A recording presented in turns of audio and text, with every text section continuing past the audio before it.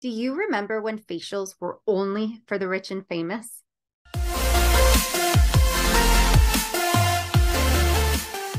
Facials used to be a luxury item, but now they've become more of the norm. And I want you to think of getting a monthly facial like going to the dentist. I know, weird, right? But hear me out. Every 6 months, your entire life, you've gone to the dentist for a deep cleaning. And then afterwards, it's your job morning and night to brush your teeth and floss your teeth. Why do you do that? Because you don't want to have cavities. You want to keep your gums healthy and your teeth overall healthy. So that way they don't have to be pulled and you have no other issues. Same thing with your skin. Your esthetician and getting monthly facials does a deep cleaning of your pores. We clean out your pores and we make sure that the skin is staying healthy. But during that facial, we're also taking a look at your skin and determining, is your skin dry? Is it dehydrated? Is it oily? Do you have dry patches? Does your skin get oily throughout the day? Are you suffering from acne, rosacea, or skin sensitivity? Do you have dark patches, melasma, or uneven skin tone? What is your skin's aging like? All of this determines how we do the facial. And then when you're done with your facial, we send you home with skincare products that are going to support your skin from month to month.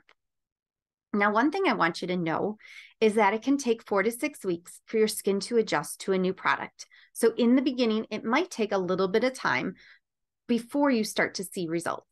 But as long as you're being consistent and not swaying away from the products that your esthetician told you to use, you'll start to see results after a month.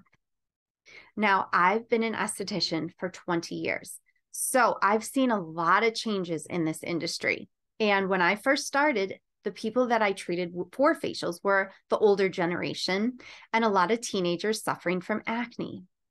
Fast forward to now, it seems like everybody has acne, everybody has skin problems, and we seem to be aging younger now than we did before.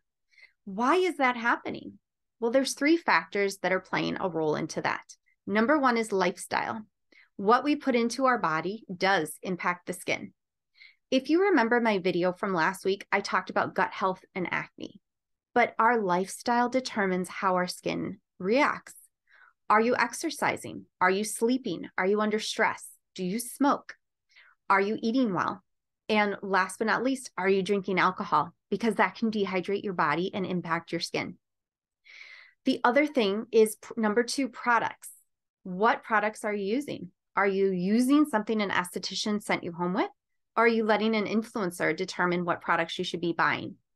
Because I can tell you right now, that influencer knows how to use the right makeup, the right lighting, and the right filters to make her skin look flawless. And her job is to sell you product, not help you with your skin. And number 3 is consistency. Are you consistent? Are you washing your face morning and night? Do you skip here and there? Do you just splash water on your face in the morning because you're like, I just washed it the night before? All of these 3 factors impact the skin. Now, these 3 things are important to note, but facials also have amazing benefits. One of these benefits is muscle tone.